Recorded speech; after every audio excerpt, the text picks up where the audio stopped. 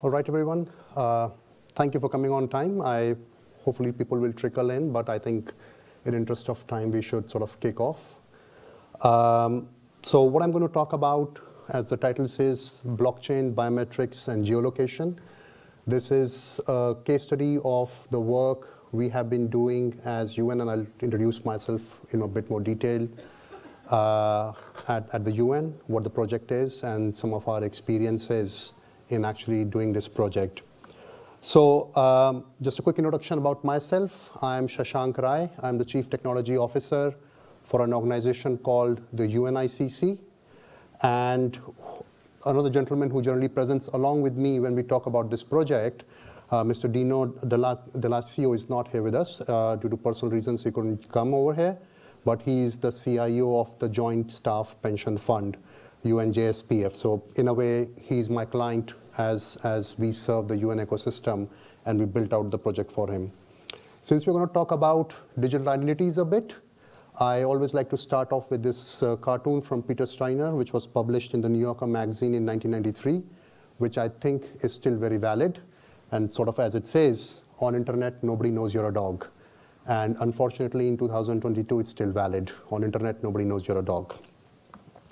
Right, so I'll do a quick introduction as to who we are, what is the Joint Staff Pension Fund, what is United Nations International Computing Center, then actually go down into the business challenge, what is it we were looking to solve, how did we solve it, some of the lessons learned, which is the essence of this talk, and then my favorite question, which I always like to ask, as to why use blockchain. And in fact, over the last 1.5 days that we've been around here, I have been going and asking the people the same question, why blockchain? And I'll be honest with you, in 50% of the cases, I never really got a solid answer as to why blockchain. And as my technical team likes to put it, we are then just putting up very expensive databases. Right, so quickly about the Staff Pension Fund. Staff Pension Fund was established in '49. I'm sure most of you know the UN General Assembly. That's the big, tall building in New York. They do meet to discuss very important stuff, but they also discuss a lot of administrative things. And one of the administrative things is forming bodies like the Joint Staff Pension Fund or International Computing Center. The pension fund, as the name dictates, they are responsible for a pension pot. So obviously, that the pension fund operates from an IT point of view at least efficiently is in my personal interest as well, because obviously I like to withdraw my pension from them when I happily retire. Today, they serve about 25 odd UN entities. And for those of you who might not be deeply familiar with the UN ecosystem, as I like to sort of joke about, UN is united in name only. You know, it's a quite a multilateral organization itself. For example, you see on the right the names of the 25 UN entities that the Staff Pension Fund supports, but UN is far larger. Some of the names you will know, likes of UNICEF or UNESCO. These are household names. Others you might have heard of, like UNHCR, High Commission for Refugees, or the World Food Program. But there are ones that you might not know if you're not in the industry, like UNCTAD. They establish standards on trade, or UNIDO, which helps industries in developing nations, etc. When we talk about a pension fund, obviously the size of the kitty or the pot matters. So pension fund handles close to $91.5 billion of assets. Today, there are about 137,000 people registered with the pension funds. That's all the staff of those 25 organizations. They're contributing into the pension fund. And there are about 82,000 beneficiaries, so people who have retired out of the UN ecosystem, and the pension fund actually serves those people. So the people who are withdrawing the pension from the UN ecosystem, that's about 82,000 people. From their geographical location point of view, they're pretty much spread across the globe. So you can think of a country, and there'll be somebody from UN who's retired over there. And for this 82,000 people, the fund is disbursing roughly close to $3 billion worth of disbursement per year. Quick word about us. Again, we were established by the UN General Assembly, but in 1970. So we as International Computing Center are about 50 odd years old. Administratively, for whatever difference it makes in today's presentation, we are part of the World Health Organization, so I'm a WHO staff member. And our mandate as International Computing Center is to really provide digital services to UN organizations, to other international organizations, World Bank, Asian Development Bank, sort of entities which are UN-like, as well as member states, which is just a fancy term for countries. So if a national government comes to us looking for some IT help, we do that. So that's the context of who we are and what the pension fund is, etc. So I'd like to move into the business problem. What is it that we were trying to solve? What is it that the pension fund faced and came to us to talk about? So every year, those 82,000 people that I mentioned, they need to prove to the pension fund that they're alive and they're living at the address they promised to live at, specifically the country. And the country is important because the pension, if they may choose to do so, to receive the pension in local currency, the pension is sort of slightly adjusted based on exchange rate and other factors. So obviously, if you promise to live in a particular country, it is important that the fund knows you continue to live in that country so that they can continue giving you adjusted pension. Now, the way the pension fund has been doing it for the last 70 years of their existence is every year they send out a letter to these 82,000 people. They on their registered address, and they wait for those letters to come back with the signature of the individual. And then based on that, it is basically a verification that the person is alive because they try and match the signatures. They assume they are living on the same address because they posted a letter to an address and they got a response back, and they continue issuing the pension. Needless to say, none of us have to sort of think about how long this process is, how inefficient this process is, and the challenges it brings. And not to mention the fact that the fund has always been challenged by auditors to try and quantify potential fraud that may take place, and is always very difficult. Obviously, if somebody continues signing the letter when they're 150-year-old, I think that's a dead giveaway, that they may not be alive, but somewhere around 85, 90, 95, it starts becoming challenging, and they try and scrutinize the signatures more, whatnot, but then at that age, people might be incapacitated, so they might not be able to sign, and it gets far more complicated. So that was the business challenge. Is there some way, can we bring in modern technology to solve this problem? Can we make this more efficient? So the fund, as I said, the role of ICC is to provide them technical solutions. The fund, Dino and the team came over to us. We had a lot of discussion as to how can we explore new technologies to really help them out in this area. However, again, one of my standard jokes is if you worked with one government, you know how much red tapeism and how slow the bureaucracy is. Multiply that by 200 governments that we work with, so it's an exponential factor. My point is, there is a lot of audit, there's a lot of accountability that has to take place, and rightly so, because we're spending public money, we have to be accountable for that. And again, when we're dealing with some sensitive information, such as people's personal information about their eligibility for payments, there were certain key guiding principles the fund laid down. And one of the key ones was, no matter what technology we use, we have to make sure we are taking good care of the personally identifiable information. Now, just a point to note over here, from a legal point of view, UN is not bound by any national law. That's how UN was created back in the days when League of Nations was converted into United Nations. All the signatory countries said UN is not bound by the national law. What that practically means, things like GDPR don't apply to us. Now, having said that, it doesn't mean we will play willy-nilly about people's privacy and information. So the course of last few years, UN has drafted UN privacy principles, and these are sort of the guiding commandments for any solution we work on that will comply with these UN privacy principles. So, but obviously any technology solution we would look at for the pension fund had to comply with the privacy principles. As I mentioned, strong audit trails. We're talking about transforming, a 70-odd-year-old process. It's deeply embedded into everybody's mind. This is how it works. This is how we track it. 70 years of audit by different national bodies, because we're generally audited by national governments. They send their national audit offices to come and audit us. So, it's all well laid out what they will ask, what they won't ask, and we're not trying to transform that to business process. So audit trails was very important. And finally, obviously, we can't sort of go around playing with technology where it is not sustainable and it is in some way, shape, or form contradictory to the sustainable development goals of UN. So with those guiding principles and the discussions that started with the pension fund, I think we all just said blockchain is the answer as long as you have got the right question, right? That is how we all, and as I sort of started this conversation with some of you when we started my presentation, which is why blockchain?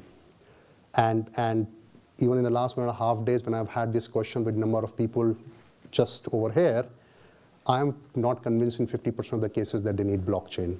So our point was no. Blockchain is not that hammer and we're not going to look for a nail. There has to be a reason why we should have blockchain in this solution. And there's quite one I'll try and answer myself at the tail end of my presentation. So what we did from a solution point of view is we built a mobile app. The idea of the mobile app was that the beneficiary, the people who are receiving the pension, would undergo an enrollment process. They would actually use the phone and they'll try and take a selfie, and that selfie will basically be used to build their biometric profile. The important bit was that this biometric measurement of the face and the resulting biometric data is stored locally on the phone because we did not want anything going out of the local phone. Then they undergo an enrollment verification process. I'll talk a bit about this in my next slide. And once this enrollment verification process is complete, they actually use the same mobile app. So the pension fund prompts them saying, hey, it's time you prove that you're alive and sort of living in the country you promised us to live in. Can you use the app and prove that? So they open up the app. They again take a selfie. But while they're taking this selfie, the app prompts them to change their facial features. So it'll make them ask them to smile. It'll read if their eyes are blinking, etc. Why is it doing it? Because first, it's taking the biometric profile of the face. It's matching with the biometric profile that's been verified on the mobile phone. It's doing the liveness check to make sure your loved ones are not holding your photograph in front of the camera and claiming your pension. And obviously, it's tracking the location based on the GPS of the phone. And again, on technology side, we had a lot of discussions on GPS spoofing and how it is avoided. And it's a cat and a mouse game, and we are in that cat and a mouse race as well. But broadly, this is the three things we do. And through this process, what you see, for example, in the image over here, is the person goes through that whole process, and they get a valid DCE, and then they are eligible for their pension for next 1 year. That's a business process. Now, if some of you are wondering, why am I here at a Hyperledger forum and talking about this whole thing when there is no blockchain involved, the answer is, well, there is some blockchain involved. The underlying platform for all of this that we built was using Aries and Indy. So we do have a UN Indy chain running. And again, we've had different discussions, both over coffee and in different forums, about the need for a sort of a chain in that sense. Should it be a public chain or whatnot? I think from a governance point of view, there is no way I can see, just as I mentioned, the privileges and immunities, there is no way, for example, UN can start embarking and doing business on public chains where national laws apply. So we built an Indy chain. The wallets are in the cloud. These are all user wallets. So obviously we, in that sense, control them. So we open up those wallets and we write the transactions into the wallet. But what's getting written into this are basically 3 sets of transactions. The first credential that we write into the wallet, sorry, I should say credentials. The first credential that we write into the wallet is basically once the verification is complete, the enrollment verification, that this is the person who they claim to be. Then once they undergo the liveness check, we write the second credential, that the liveness check is complete. And finally, we write the third credential, which is the DC has been issued, which obviously has an expiry because then they have to get the new DCE done. So that, in a very short essence, is the solution.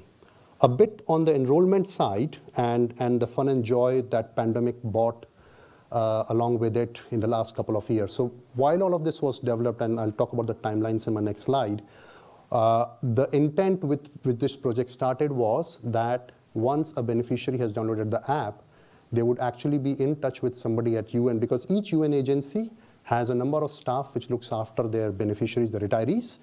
And the idea was they will be in personal contact with these officers of the UN or World Food Program or whatever organization they belong to, so that the the officer can actually sort of certify that, yes, this is the individual who is enrolled into the system, and based on that certification, they can then go and produce the DCE, etc.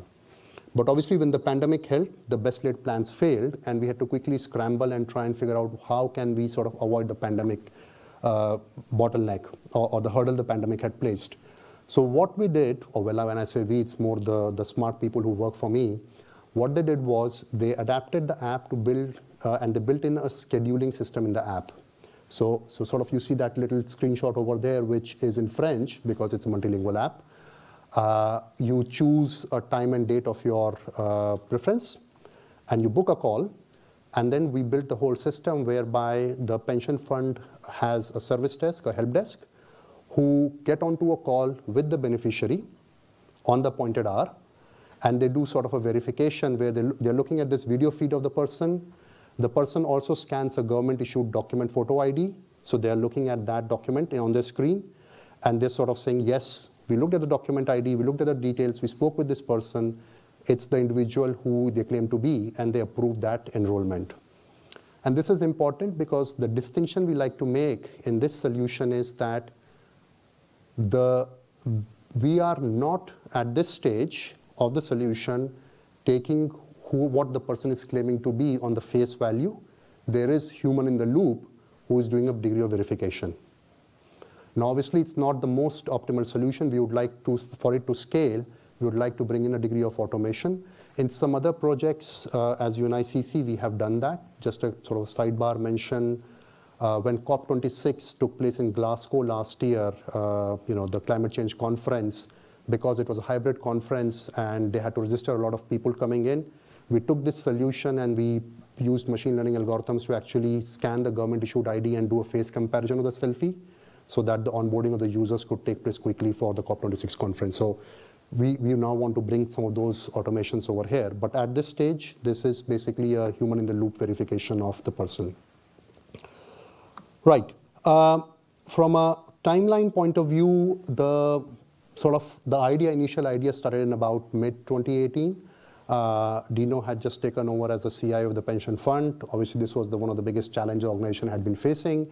So that is when the discussions all started. And then, when that whole discussion started, obviously the technical experimenting from the teams at ICC started, because none of us knew what Indy was. None of us knew what blockchain. I mean, we all had heard blockchain, and I think that was one of the peak things where I think every techie was investing in crypto at that stage. I think it was 2018, 2019 when Bitcoin had first hit 20K or something. So we were all quite excited, looking to retire early maybe without the pension fund's pensions, but our dreams are slightly dashed. Anyways, back to the topic. So that's when we started experimenting with the technology, trying to understand how it all works, what are the intricacies of it. Then in Q1, Q2, we started building some POCs, proof of concepts, both on the mobile side, and the technical challenge obviously was to do all that liveness and biometric in mobile itself, as well as trying to understand Indy. And then obviously Indy pulled a fast one on us. Suddenly you had Indy and Aries. So we had to scratch our head around that and, work around with ECAPI. That's fine, I'm not complaining here. Then we moved into a business pilot, and obviously, as the techies in the room will know, a business pilot means IT is in production. So it was really a production network for us, and there is an implication of that I'll talk about as lessons learned. So in around 2019, tail end of 2019, we moved into a business pilot. The idea was in 2020 we would go into a full production deployment. But as I said, we are UN. We would like to go through our own channels. So most of 2020 was really spent in getting the right set of approvals. And I think that was important. While I joke about it, obviously, it's a very transformative process, and it needs to be well understood. There's a lot of conversation about why blockchain and what blockchain. I'll touch upon that also in lessons learned. Probably it was not best on our part to sort of use the word blockchain. Maybe we should have just said, we just distributed databases, nothing to see here. But it went to the pension fund's board. They were quite actually excited about it. And I must again call out the CEO of the pension fund, Rosemary, she was quite into it. When she had just taken over the pension fund, and she was like, this is it. This is where we are transforming. And obviously, I think we've all sort of seen that meme that, what brought about digital transformation in your company? So it was not the CEO, it was not the CIO or the CTO, it was COVID. So we were at the peak of pandemic lockdowns, et cetera, at this stage, and the fund was scrambling to go paperless because historically there was a lot of paper that moved through. So we got the approvals in 2020, and then in January 2021, we went live with the whole solution. And since then, the solution has also gone a lot of external audits.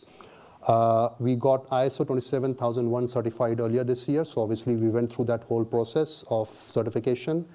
And again, that was an important one because we wanted to demonstrate, and when I say we, I'm speaking about both the pension fund and ourselves, that while this is new and innovative, and it might see that where the techies trying to bring in glitzy toys to play with, it is mature, stable, and proven.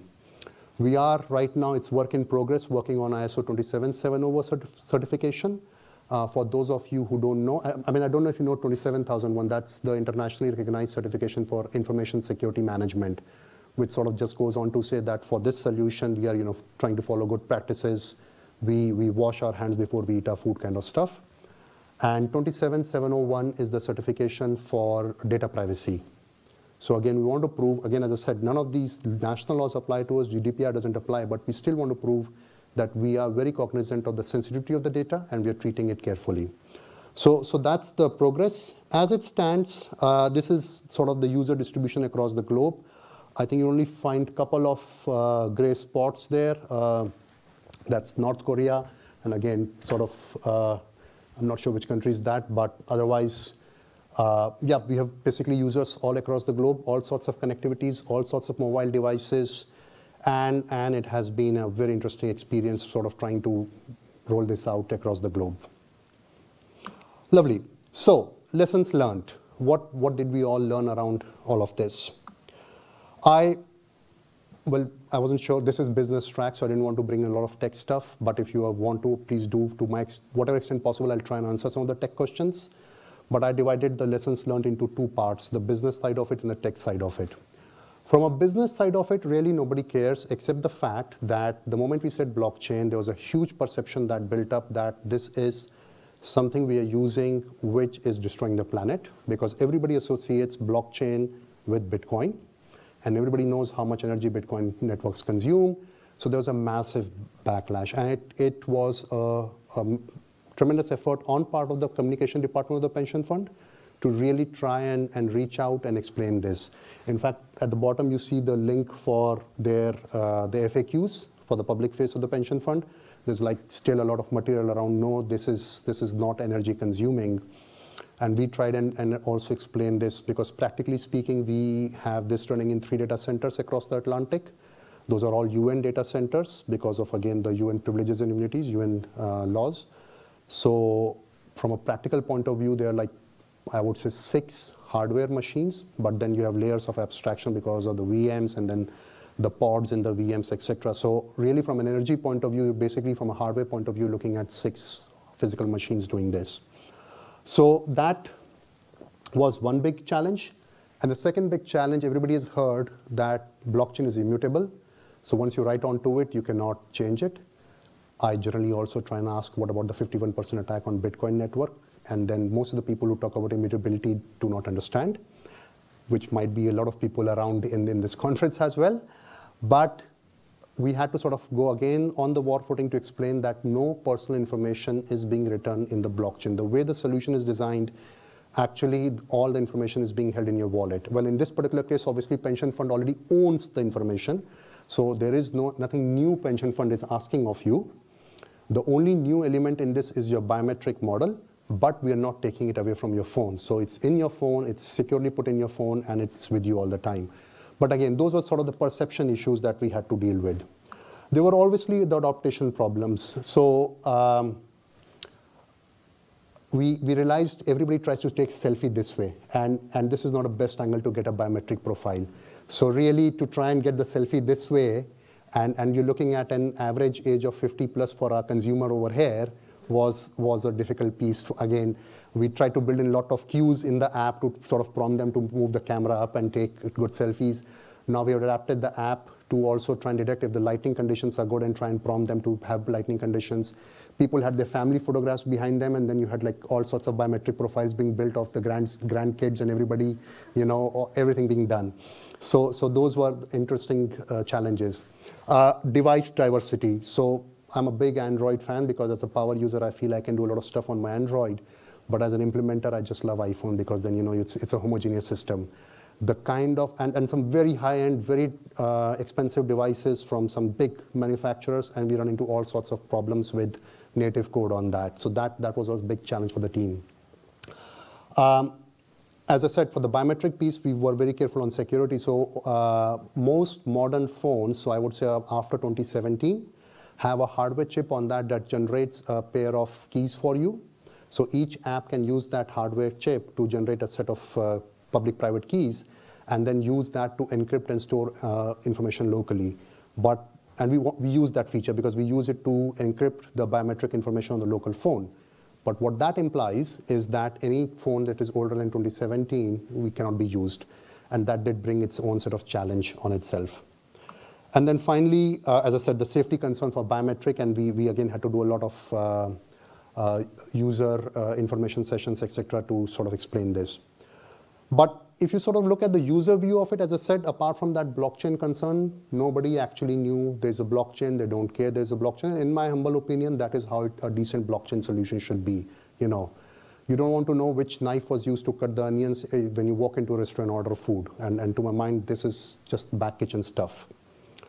From a technical point of view, remember I mentioned the business pilot, and then we went to production. So obviously in the business pilot, we didn't want to invest in a lot of infrastructure, logically so.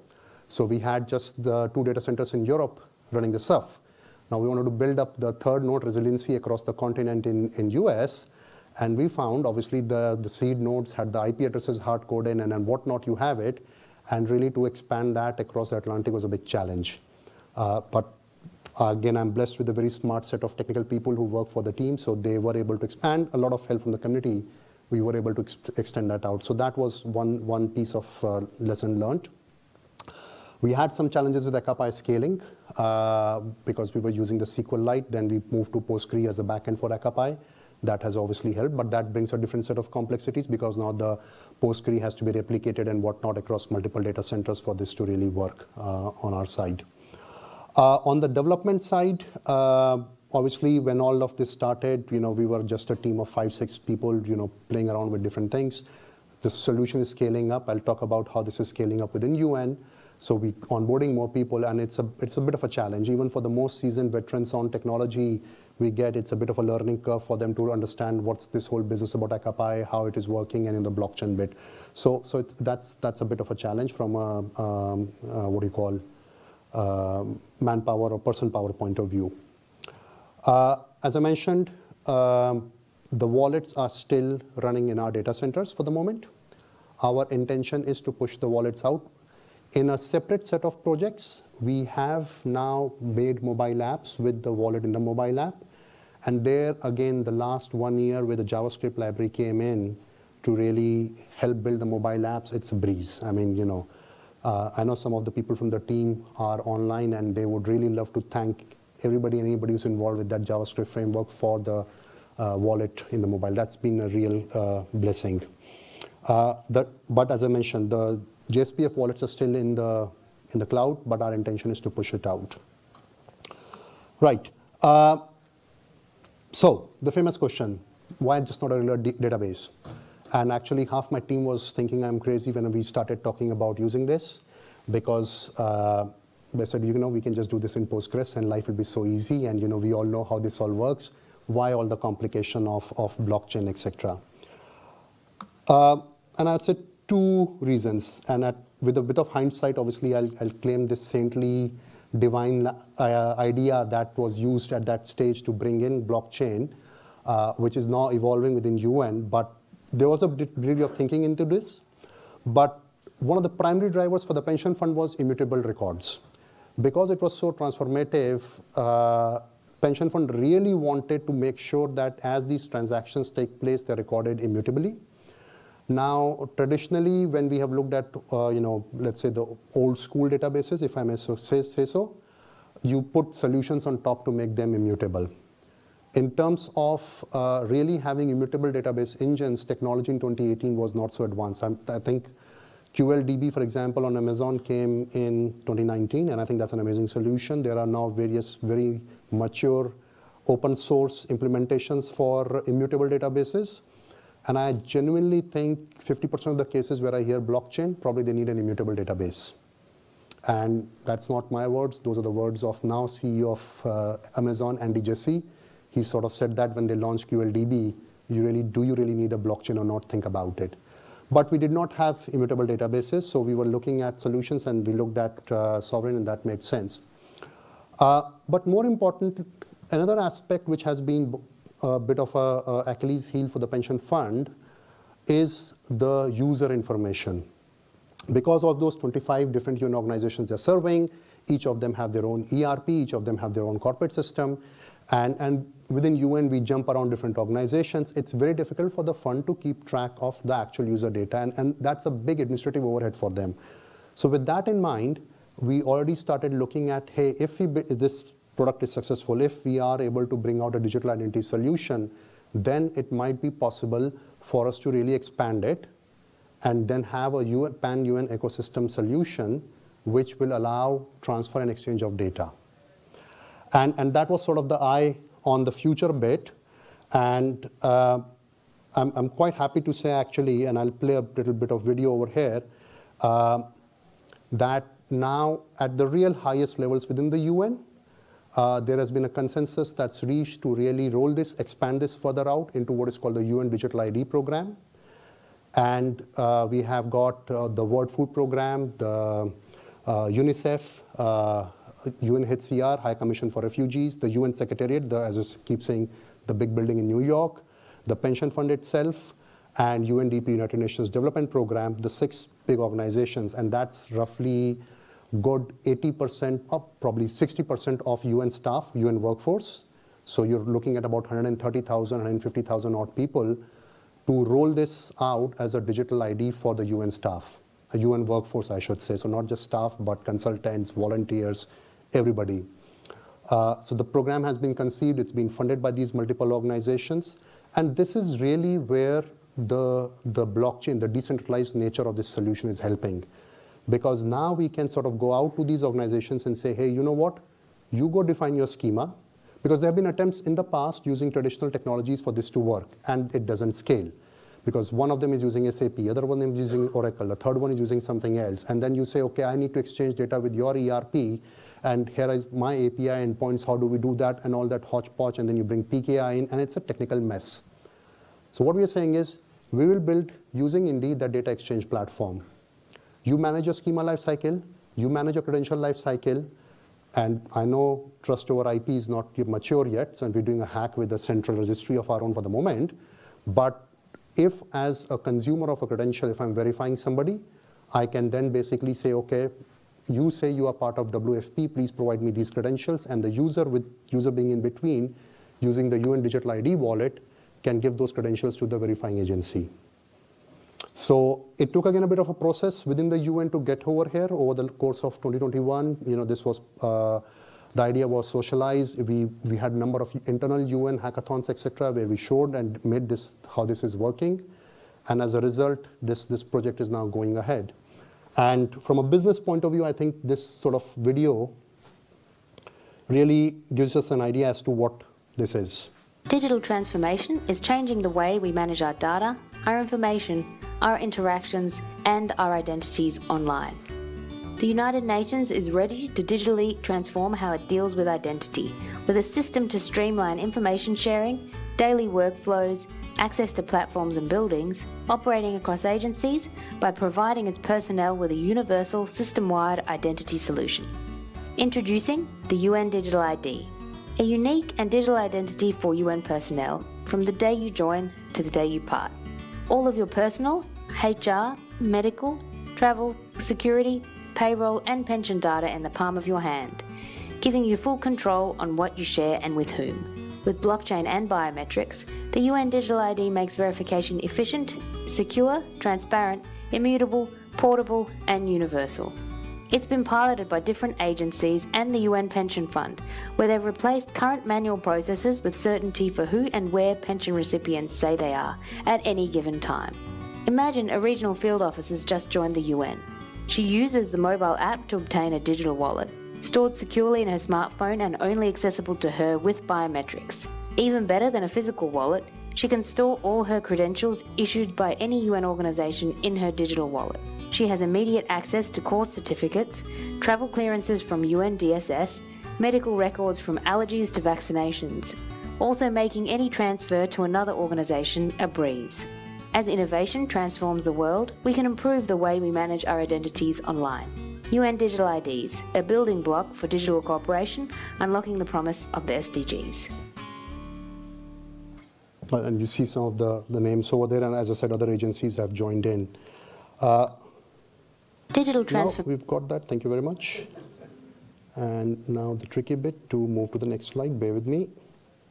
There we are. Right, and my just last bit, a word of thank you, and then we can certainly take questions from the audience. But clearly all the app users, they've been through a bit of a journey with us. From the very initial app where we had this Mask of Zorro kind of a band to tell them where their eyes should be, to a bit more user-friendly now. Pension fund staff has been amazing. They've kept up with this, and obviously there's the whole learning aspect for them as well. I'd like to shout out to the BC.Gov people. A lot of work that you had done on your initial implementation of Indy and Aries. We were heavily influenced by that. So thank you very much for all that. The community over here, again, as I like to say, I'm sort of presenting here by standing on the shoulders of giants. So a lot of people have done a lot of work. And some of my amazing talented team who I think are online and looking at this, so thank you to them as well. With that, I'm open to questions if you have any. Please. So a couple of comments on the video. We were just talking, so we're from DC, and our services card has the same sort of, started the same sort of way with live in person, scheduled online, and then they transitioned. Because of COVID, they had to go one step beyond where you were, and they went to a filmed interaction, doing the same sort of things: look up, look down, smile, and then having a human look at it. And that was enough human interaction to allow for a reliable verification. So none of this holding a picture and moving it around and stuff like that. So anyway, just wanted to pass that on. That was just. They were doing, I can't remember, they got it down to like 35 seconds a transaction, and they can do 20,000 in a day, I think it is, or something like that. Yeah, so anyway, just so you know. You said there was a liveliness check when they use the wallet now? The app. The app. Yes.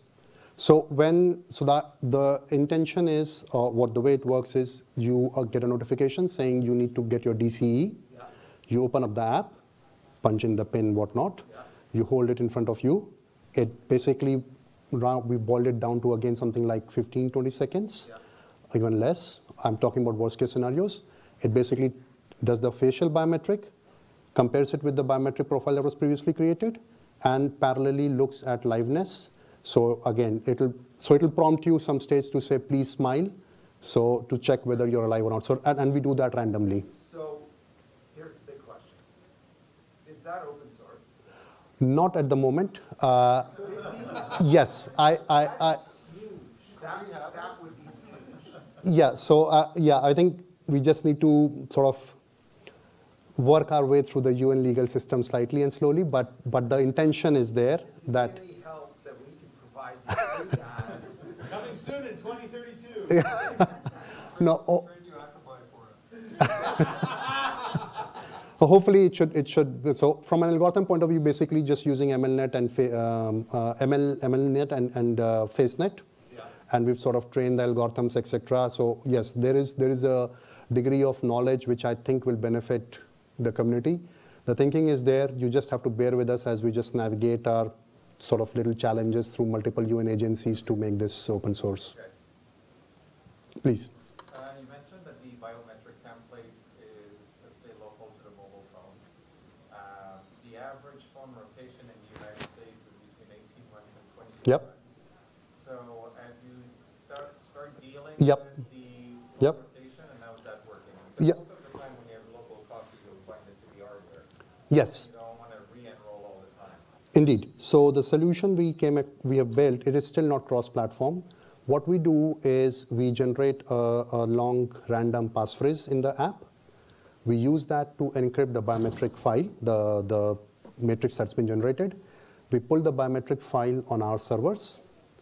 But that random passphrase that we have generated, we use your phone's native capability of Apple and Google to store it in the local key store. That still does not work for cross-platform, because if you move from Apple to Google, it will not work. And as I said, I like Apple in that sense because it's a bit easier to do in Apple. In Google, it will prompt you with a question, and if you click no, then if you want to revert your decision, and that decision of not saving the passphrase in the Google keychain, it goes across devices. So if you switch to a new Google device and then you use the same password, your decision of no on the old device goes forward, and the settings and what you have to guide the users through is like, you better go off and have root canal than try and make those changes. But that's the solution we have come up with. And we will, unless there's a better solution that comes out from the community, we're thinking to continue with that when we push the wallet into the mobile app. Can I ask a second question? Please, by all means. What about inclusion? So you're talking about Apple phone, $1,000. It's not accessible necessarily to in all the country you're operating in. So are you looking for non-mobile? So totally off the record. Well, I think it's recorded, so I don't know if I can totally go off the record. The way I put it is, our UN remunerations are quite comfortable. So but we have seen roughly 52% split towards iPhone versus 48% toward Android. So it's these two platforms really. So we support Android and Apple. I think on Android we ran into trouble where there were some old devices, but from a business process point of view, the fund is saying, look, this is one way. We are not stopping the old paper-based way. So if this doesn't work for you, that will continue. And there is a large population which is not comfortable with the devices, because you're dealing with 80-year-old people. You're dealing with people who are incapacitated. You are dealing with people who are in some sort of vegetative state, and they have legal holders who are signing on their behalf, and they need to get pension. So we've got all those use cases. The mainline process continues. What this does really for the pension fund is really it gives them then time to focus on those, because you've got a bunch of these already sorted out automatically. But when we extend this to UN Digital ID, I think we can still continue with phones. That's not going to be a big challenge.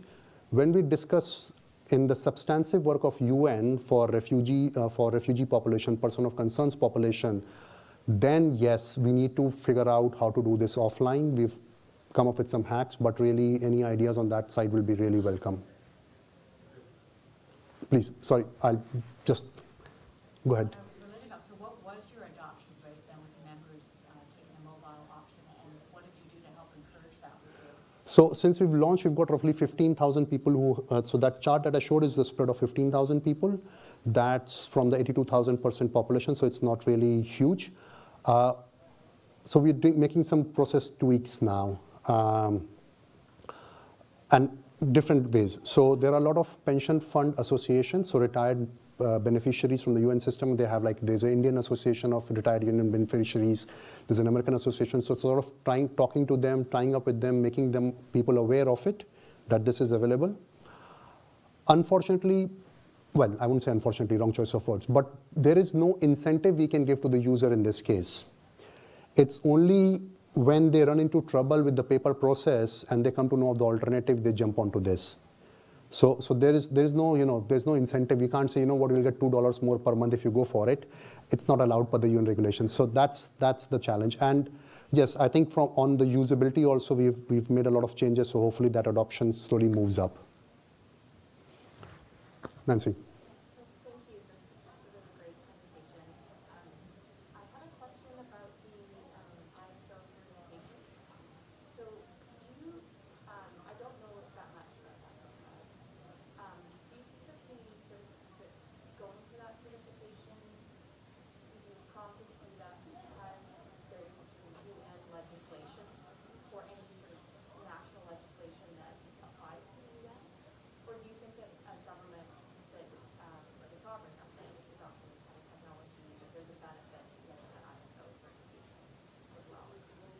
And I just realized I was asked to repeat the questions, which I have not been doing because people online, and maybe it's a bit too late now for you to tell me that. So the question was, is there any regulation to undergo that certification? One, and two, what are the benefits, if any, of that? So no, there is no regulation, there is no mandate to undergo that certification, and it's a fairly common yardstick for a solution to be measured on security.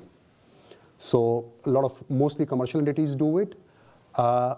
We, again, the pension fund and ourselves decided amongst ourselves that we will undergo this certification because we wanted to demonstrate the strength of the solution, and sort of, you know, it's like having any certification to say, hey, we are meeting certain bare minimum standards. So I know, for example, I do believe a lot of national governments, state governments, when they build solutions, they go for these certifications. It's just that because it is, there's an outward element to it, obviously, which is you are basically saying we are ready to be audited by independent third parties, and, you know, open up our systems to them and get their buy-in and their certification. Plus, it does bring a degree of hygiene within the solution itself, you know.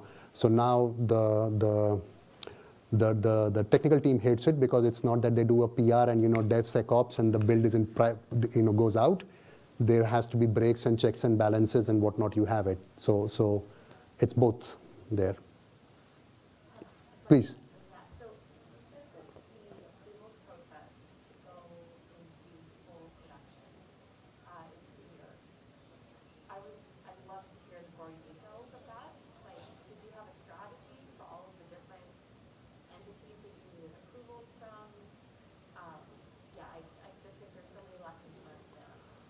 So in this case, it was a bit easy, actually, the first rollout. So because pension fund is, the board itself is a complex set of entities.